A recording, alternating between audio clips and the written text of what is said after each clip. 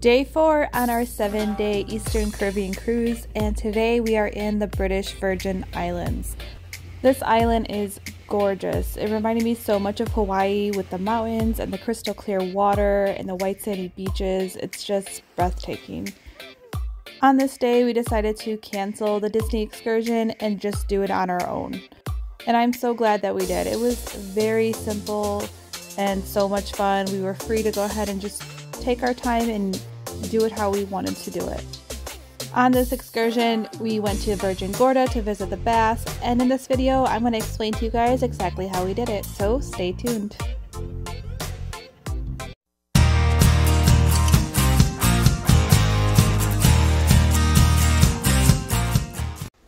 I woke up at 5 a.m. this morning just to make sure that we were well prepared for the day. You could see in the distance that we were approaching the islands. I had ordered some room service the night prior, just some coffee and pastries, a quick grab-and-go breakfast. I filled out the sheet that room service leaves in your room the night before, so that was already pre-planned. I got myself ready for the day, got the bags prepared, and then I had some coffee. I then woke up the boys, they had some breakfast, and got ready for the day as well. We were allowed to get off the ship at 7:30. I did want to be down there at least 20 minutes before. I wasn't sure how the crowds were going to be or if people were going to be lined up. Here we are pulling into Tortola. We took a few pictures on our veranda and then we headed down to get ready to disembark. So we were the first ones down there, and there was only one other family that was waiting with us on the side of the ship that we got off. I want to say they let us off the ship about 7:25 and our ferry was leaving at 7:45. The walk over to the ferry was about 10 minutes or so. So as soon as you get off the ship, you're going to go left and then go through this field and follow this road around.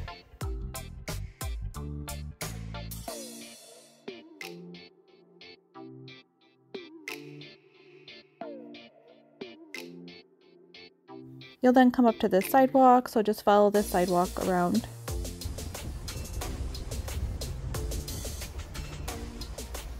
When the sidewalk ends, you're going to come up to this dirt path, so just follow this dirt path till you get to the parking lot.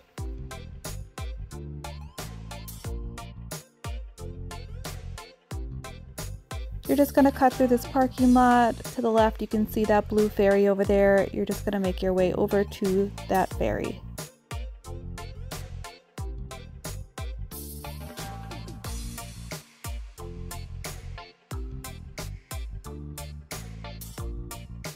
And then you've made it.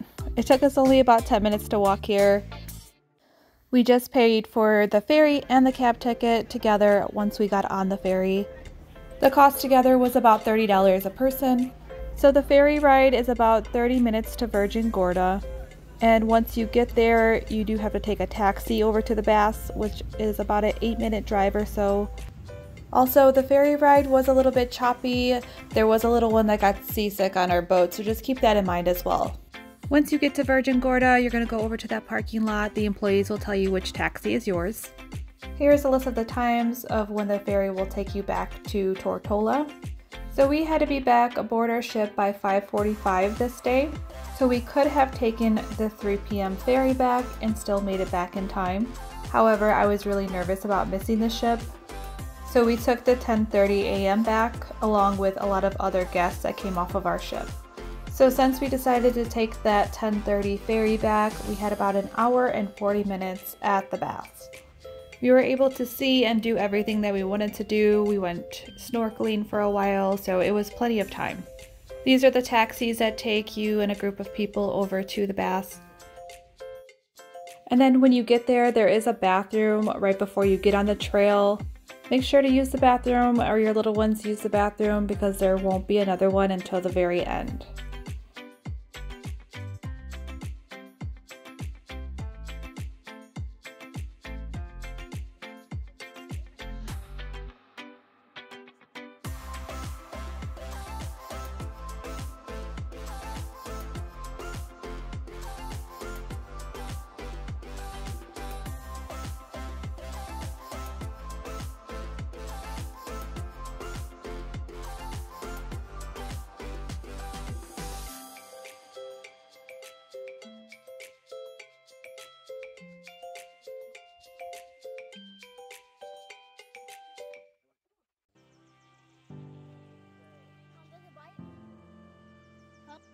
After an easy hike, we made it to Devil's Bay.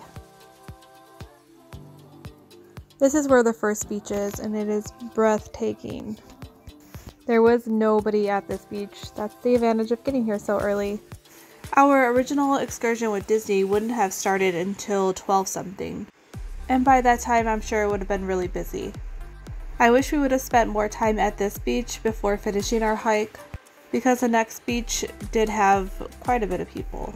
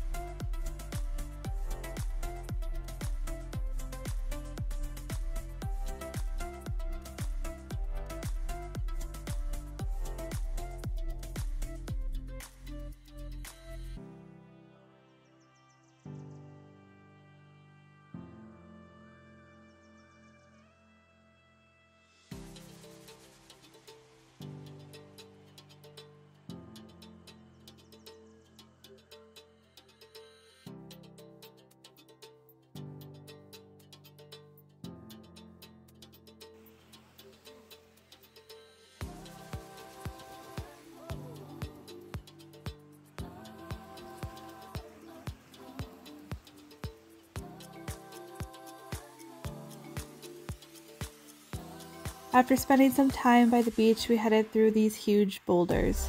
The views are just magical through these caves.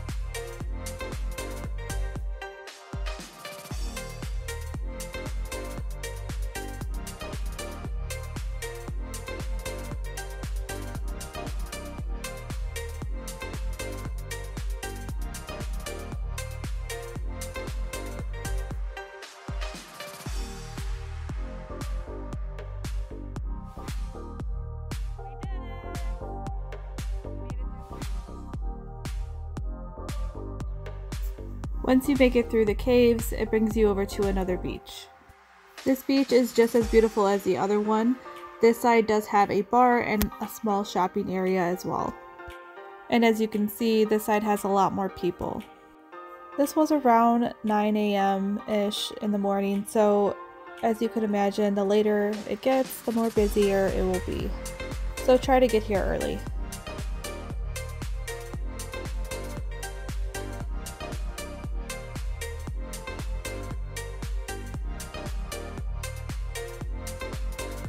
We went down a little ways to set up an area for our stuff, and then we went snorkeling.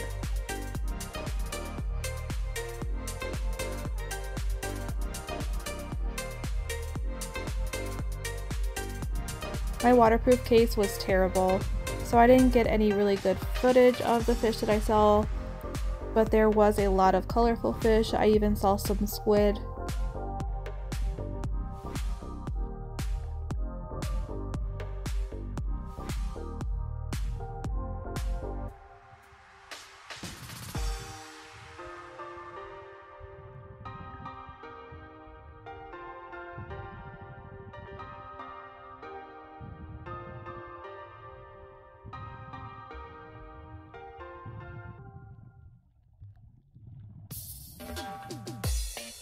If you look, you can see the squid kind of swimming past here. They're almost translucent, so they're hard to see, but right there is one, and then there is another one right there as well.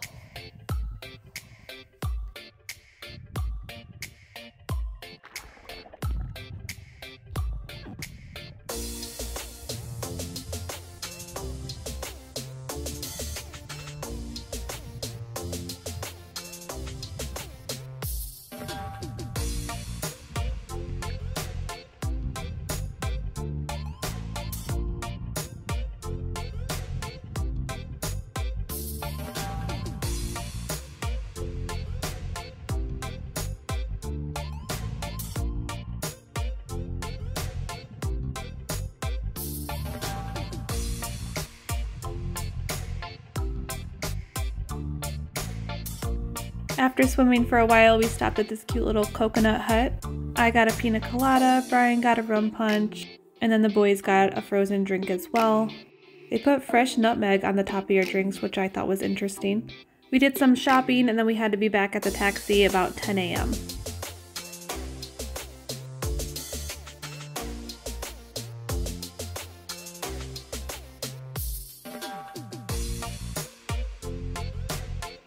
The ferry left at 10:30, and Brian, Bryson, and Burden all fell asleep.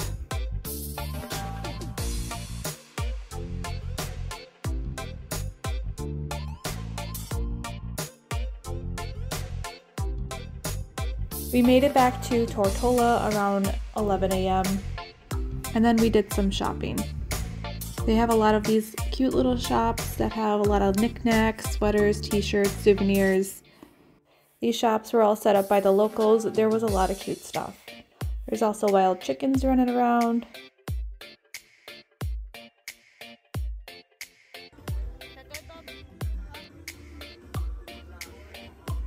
Brayden got a passion fruit slushy thing. Brian was grabbing us a couple drinks from the bar, and I was just enjoying these views.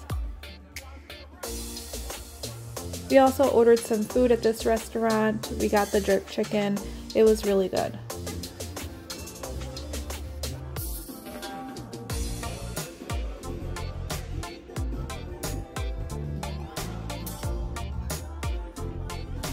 I got a margarita, Brian got the rum punch again, and then we just kind of hung out for like an hour listening to music and enjoying the views. There's a lot of other little restaurants that you can try right along the water here. It's very close to the ship.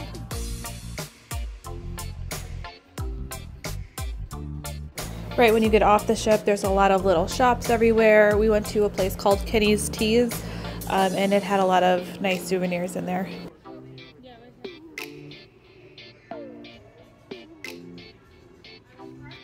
They had some live music in this plaza area here. The Christmas tree was still up, and Brian was feeling great.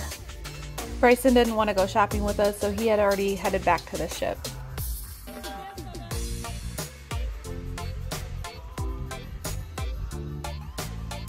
We took some pictures in front of the BVI sign and then in front of the Fantasy, and then we headed back to the ship as well.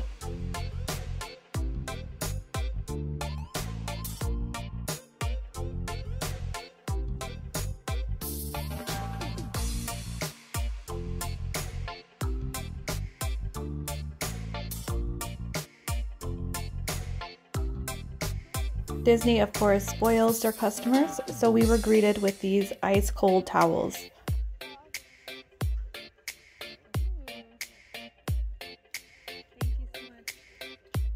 They also have a variety of ice-cold waters.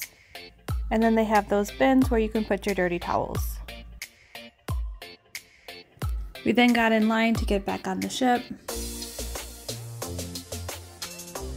Before boarding the ship, you have to show identification and go through security.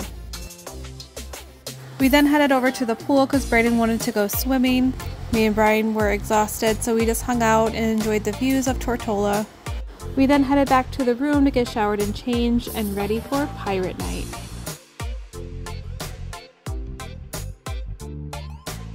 Dinner was at Enchanted Garden for this night. I apologize, the pictures of the menu came out terrible, but here is some of the options that they give you at this restaurant.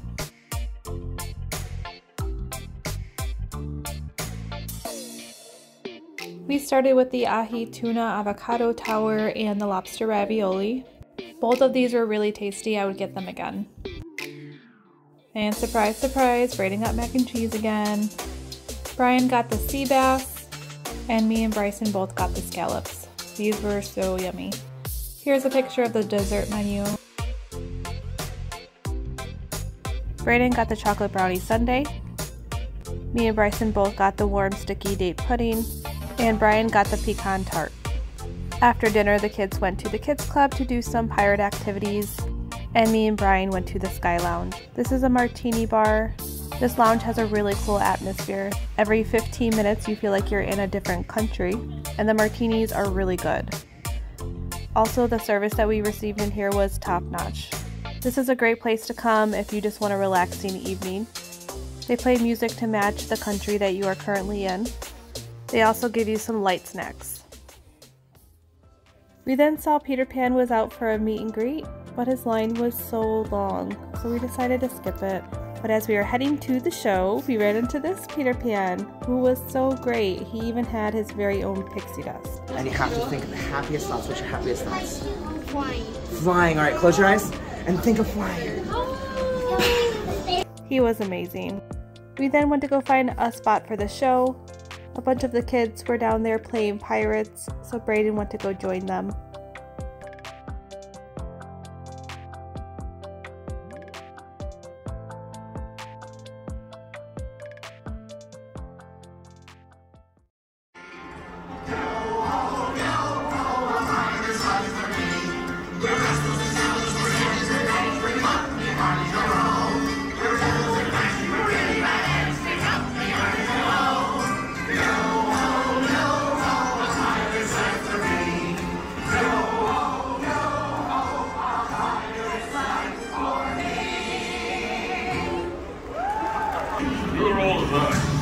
They wish to be your new shipmates, Captain. I may be a fine lot.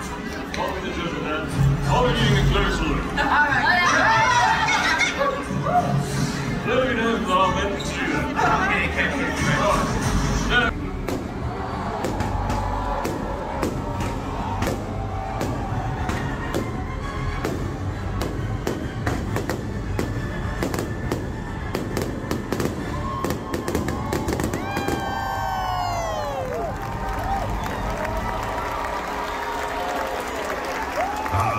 The sea's been kind today. After the show, we went back to the room and ordered some room service. It does take room service about 30 minutes to bring your food, so we all got cleaned up and ready for bed, put on Pirates of the Caribbean. I ordered the hot wings, Brian and Brayden got burgers, and then we also got some fries to share, and of course, Mickey bars. And that is all for day 4. Thank you guys so much for watching. Please like and subscribe. Tomorrow we are going to Puerto Rico, and I'm going to take you guys along with us. So make sure to hit that subscribe button so you can continue on this journey with us.